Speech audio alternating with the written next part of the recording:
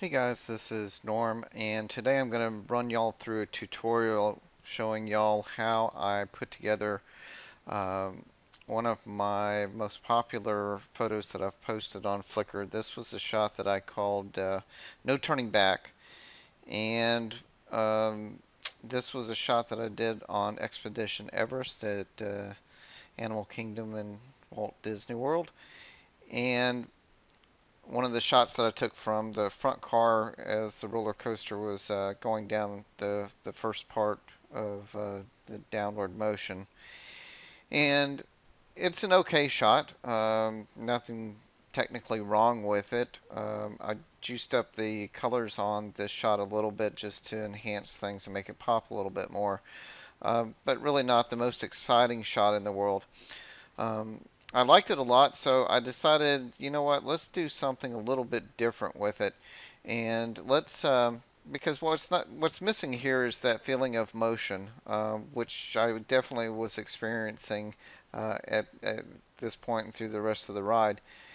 So what I did was I pulled out a technique that I've haven't used in a long time, but it's a fun way to add some motion to your photographs. And so let's just run through the technique that I've got. Now you'll find uh, you can follow along if you've got Photoshop, and you'll find that I've made available to you the original image of this image that you see right here. You can download that with this tutorial, and you're going to find that if you're looking at this um, off of our blog, then you can just simply come to the blog and download it, and that's going to be at dailydisneyphoto.com, and just do a search for Expedition Everest or tutorial, and it should pop up with that.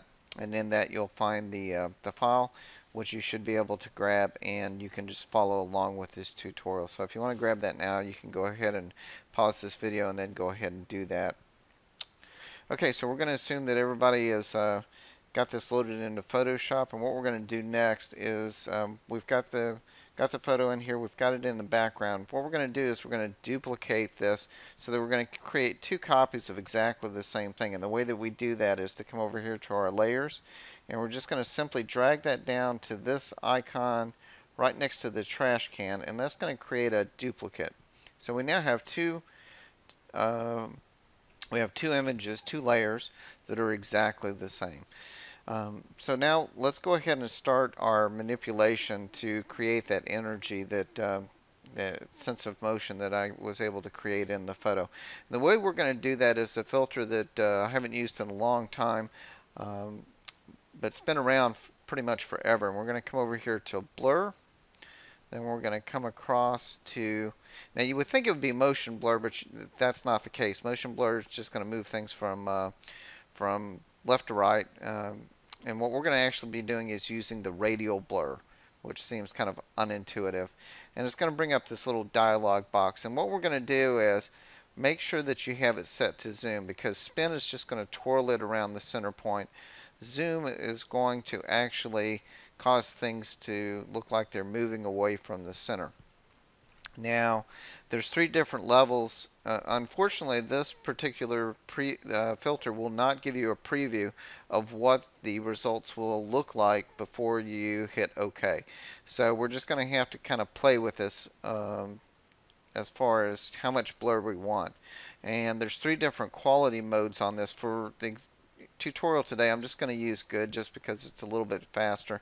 But for your own work, you'll probably want to use best once you've kind of figured out what the parameters should be. And let's just, crank this way up and take a look at what that looks like. And you can see we've just completely blown this, all the details completely out. That's really kind of overkill for what we're trying to achieve. So let's go back again, blur, radial blur, and let's bring it down to, let's say, about 40 or so. And again, just hit OK. And now we've got still we've got lots of energy here still, as you can see, but you can still tell what kind of, even looking at this image, you would know that this is a shot of a roller coaster. what we're going to do now is we're going to do the magic where we blend the two together. And so now we come back over here to our layers, and you can see we've got the background copy that has the zoom effect on it. And if we turn that off, you can see underneath it down here, the background, that's still the normal image. So we've got two images, the zoom, and let's just go ahead actually and just rename that just to make that a little clearer as to what we've got going on. So we've got the zoom and we've got the background. Now, the next thing that we're going to do is we don't want zoom everywhere. So what we're going to do is we're going to control it by using a layer mask. And the way we're going to do this is we're going to select the zoom layer, the top layer. We're going to come over here to this. This is your layer mask control. And what you will want to do is, if you just click on it now, you'll see that you get this, but nothing happens here. So let's just undo that. Come over here. If you're on a PC, what you'll want to do is hold down the Alt key. If you're on a Mac, hold down the Option key and click on this. And what you'll notice is that, first of all, we can now see the bottom layer. The top layer is completely disappeared. And this layer mask that we have on top, which controls what parts of an image we can actually see, has completely turned black. And that's what we want. So now we can actually go and start painting in our zoom effect into the image. Now the way we're going to do that is we're going to come over here and grab our brush tool, which you can see here, and we're going to go ahead and make sure that our image is set to, our foreground color is set to white, because we're going to be painting on this black background because we want the zoom to show through in these areas. Now you can swap these by just hitting the X key on your keyboard, or you can do the same by just hitting this little alternate arrow, which switches them back and forth also. Next thing we're going to do is come up here and we're going to control the amount of opacity, or the amount of flow that we have. Now think of this as just a spray can that we're going to be spraying white onto this black background. And what we don't want to do is just to load it up with 100% white to whether it's either black or white. We want something that's in between, and by reducing the amount of flow, the amount of white that's there, think of it as the amount of white that's coming out, we can control that by just passing over areas more. We can add more white to it. And that gives us control over being able to place this.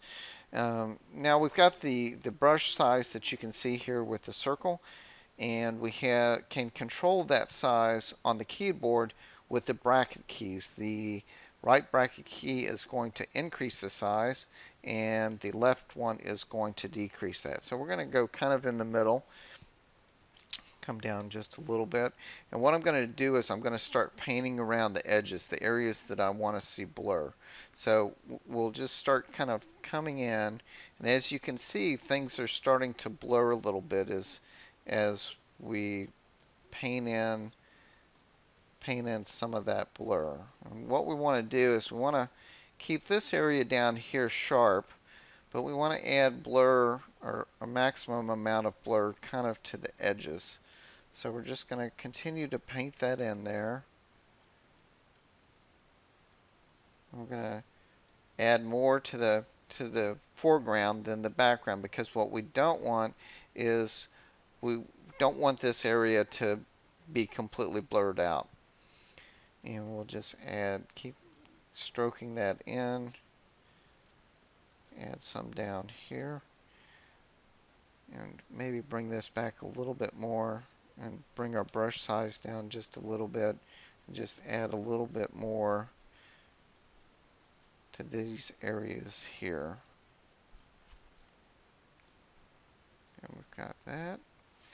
Alright, now if you look over here at our layer mask, you can see where I've painted white in, and you can see that we've got shades of gray, so it's not quite as dense on some areas as it is on others.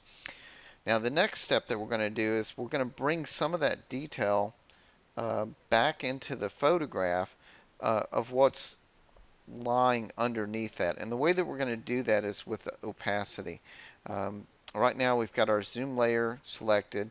If we turn that off to 0, you can see that everything just kind of disappears. You can't see this layer at all because we've made it completely transparent.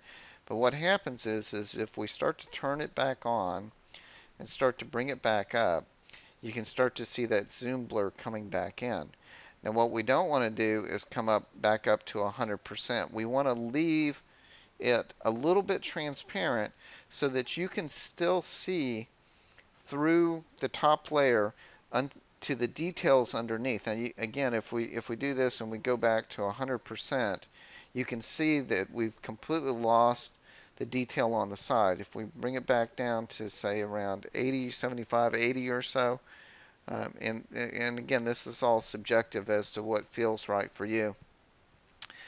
Somewhere in this neighborhood, we've got that feeling of motion all around the edges here, but we can still see some detail in there, and that's controlled by this opacity. So that's it. Once we completed that step, you just export this out as the final image, and that's what I did for the image that I uploaded to Flickr and for the one that you see at the top of the post on dailydisneyphoto.com.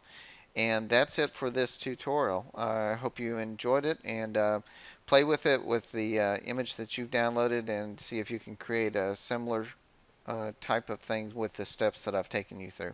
Thanks again. Have a good day.